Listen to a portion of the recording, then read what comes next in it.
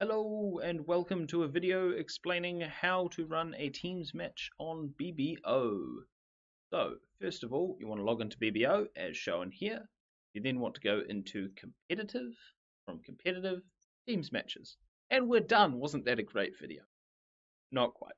So, click create team match. And you want to enter in a title, so we'll call this the test team match. Lovely. And what does the test team match do? I don't know. It's a match. It's a match. Lovely. So for team name 1, we can call it whatever we want. Let's call it the bloopers. And over here we can have the shoopers. Lovely. So we've got our individual team names. Go to options. So we want to click imps because border match and total points are both a load of complete crap. There is absolutely no point to ever play total points, and border match is pretty poor as well. Number of boards, you can clearly change this. You could have 16. Lovely. That's what we'll be doing for our June tournament. And in fact, deal source, we're going to use random deals as well. You can use save deals and load specific hands for things like Bermuda Bowl. You could load the World Championship type hands. But for our tournament, we're just going to use completely random hands so that no one can have seen them prior to actually playing in the event.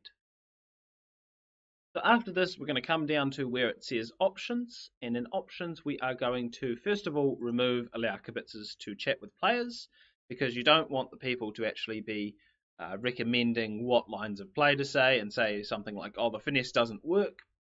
Pretty easy. Allowing kibitzers is kind of up to the team captains. You can make that decision between yourselves. If you want people to watch or not, that's entirely up to you. It doesn't affect scoring in any way.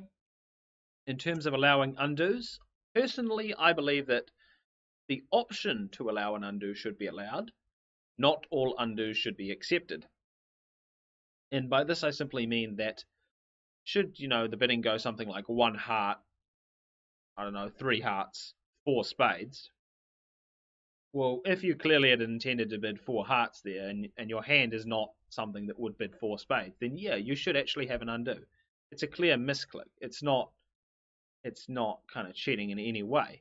But had the bidding gone, well, had it be like something in play and you take a finesse and the finesse loses, then asking for an undo would be pretty unfair, because, everyone's going to take a losing finesse. That's what finesses are for. They always lose, full stop. So I think they should be allowed, but it should be a case-by-case basis. And, you shouldn't get offended if your undo gets rejected. Just bear that in mind, that you want to try and keep things fair, but also, social. It's bridge. You want to be kind to your opposition. Barometer scoring. So, do I have a hand loaded? I don't have any hands loaded. Bugger. Oh well. So, barometer scoring will pop up with the scores board by board on the side of your screen, and that will tell you how you're doing along the match.